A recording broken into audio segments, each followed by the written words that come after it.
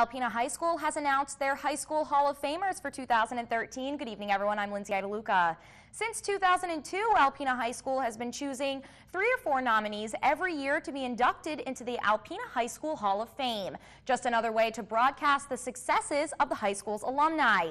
To date, there are 42 inductees who have all excelled in a wide variety of areas, and although many have moved away from Alpena, they still never forget where it all began. Each member inducted into the Hall of Fame represent prime examples of those who display the pride and spirit of Alpena High School. A lot of our inductees come back and give their time. Recently we had Hall of Fame inductee John Voida, who now lives in New York and is a very successful actor. He came back and spent an entire day speaking with students in a small setting and talking to them about what they can do and what they can achieve.